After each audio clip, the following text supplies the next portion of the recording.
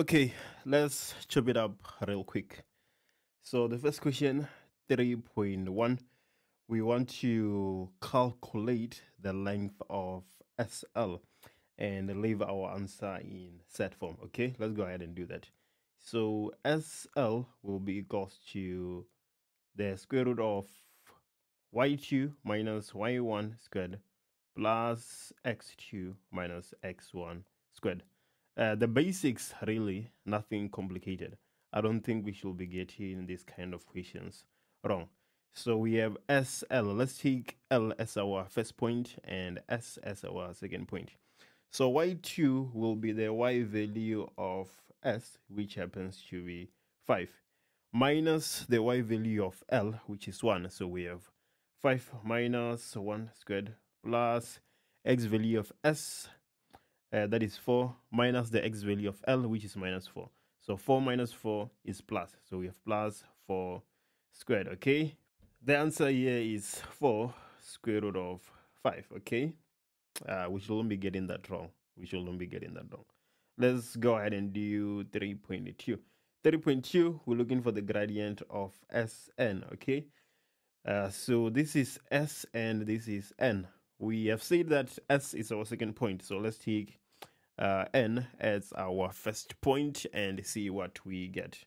So the gradient that is y2 minus y1 divided by x2 minus x1, right? The y value of S is 5 minus the y value of N, which is minus 3. So 5 minus minus 3, that is just plus 3, okay? Divided by the x value of S, which is 4, minus minus 2, so that is 4 plus 2.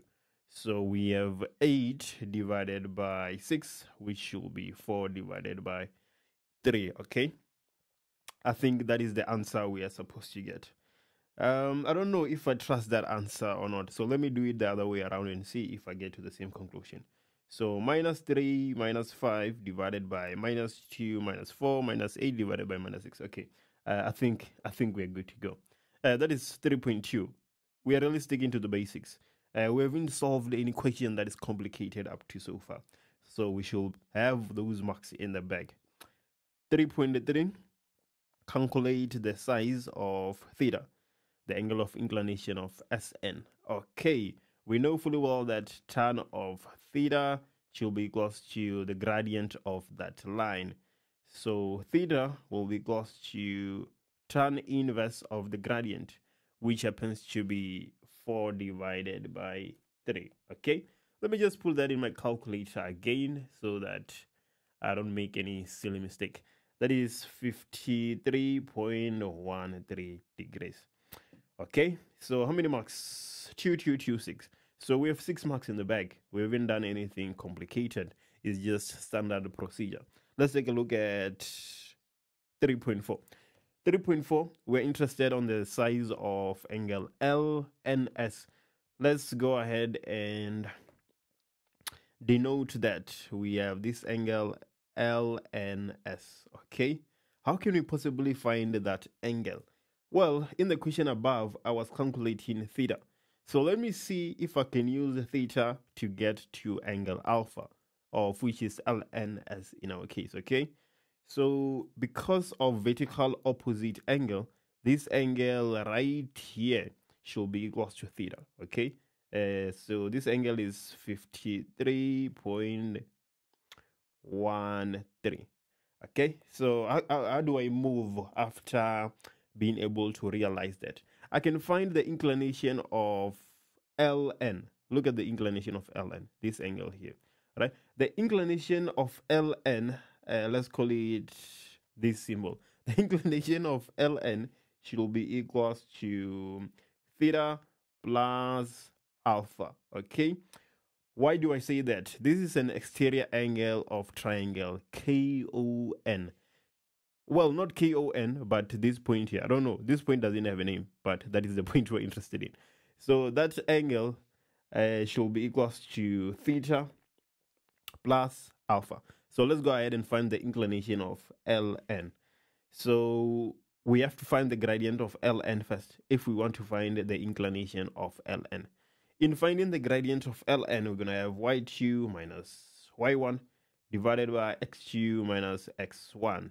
Okay, let's take L as our second point and N as our first point.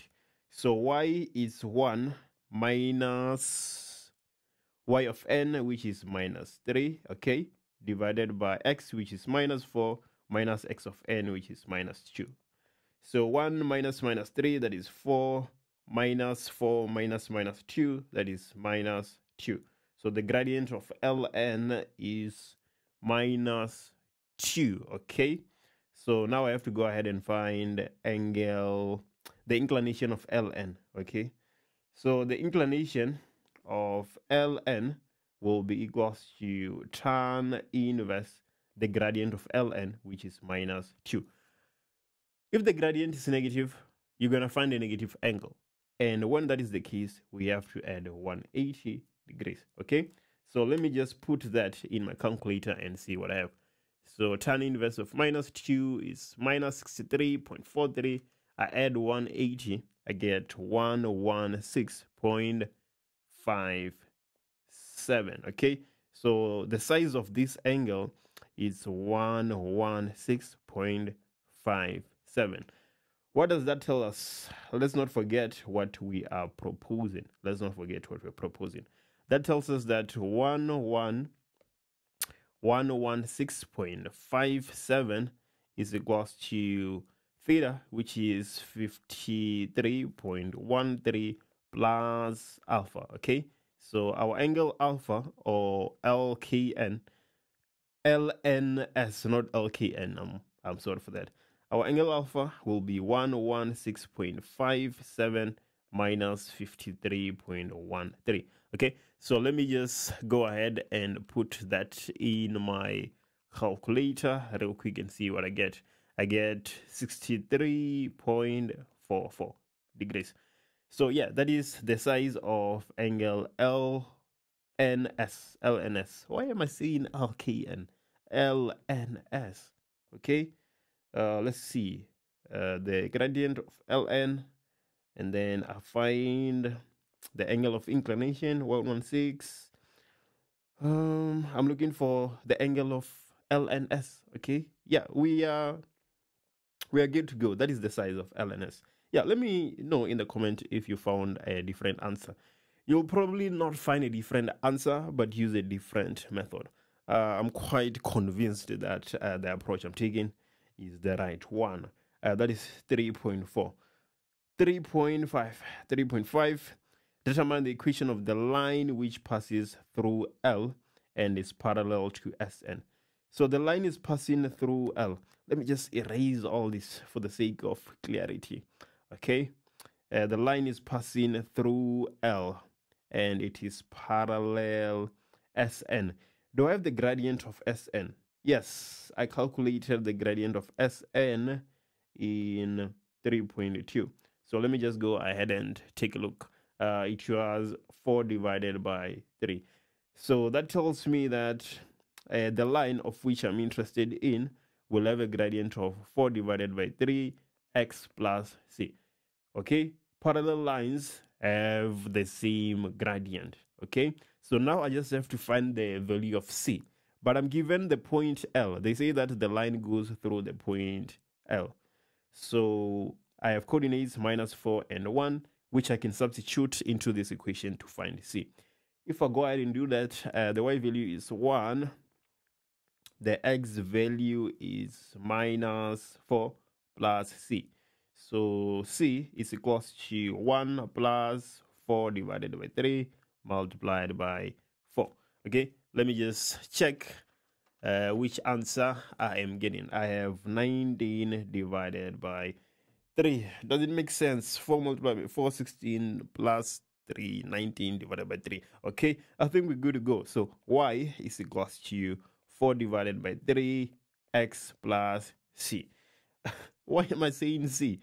X plus 19 divided by 3. C is 19 divided by 3.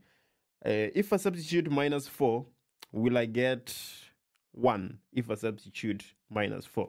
That is the question. Let me see if that will be the quiz. if that will be the case. Minus 4 plus 19 divided by 3, 1. Okay, I'm getting 1 when I substitute minus 4. So I'm quite convinced that I have the correct equation. Okay, you can still get the corresponding y value and your equation be wrong. That is very possible. But anyway, let's carry on. Stories. I just did 3.5, so now we have to go to 3.6.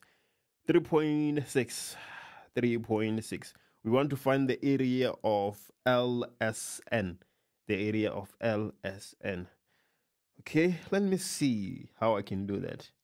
The area of triangle LSN. So we have LSN.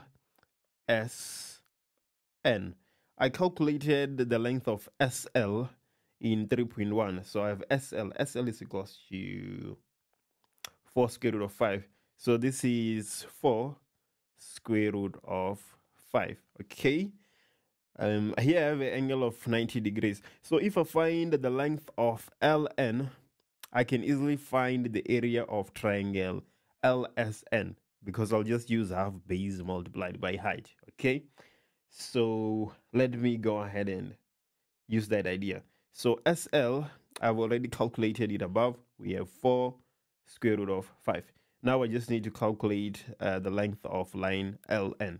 So LN will be the square root of x2 minus x1. So if I take S as our LN, not LS, okay. If I take L as our second point and N as our first point, I'm going to have minus 4 minus 2, so minus 4 plus 2 squared, plus 1 minus 3, so 1 plus 3 squared.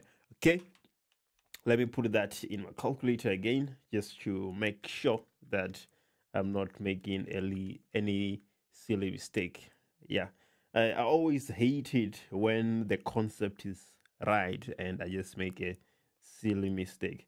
Okay, so I have LN, this is 2 square root of 5, and the sandwich, these two lines, the sandwich an angle of 90 degrees. So I can just say that the area of triangle, what are they calling it, LSN, is equals to half SL multiplied by LN sine of 90 degrees. Sine of 90 degrees. Sine of 90 degrees is 1. That is why when the angle is 90, we just say half breadth multiplied by height. Anyway, stories. This will be equals to half. SL is 4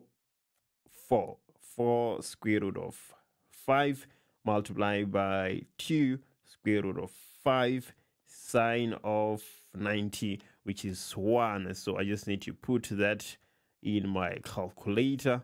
So half multiplied by 4 square root of 5 multiplied by 2 square root of 5 multiplied by sine of 90.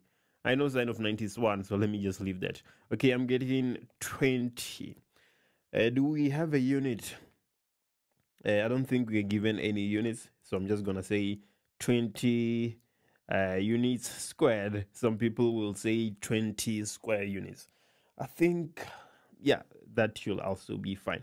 So that is the area of LSN, okay?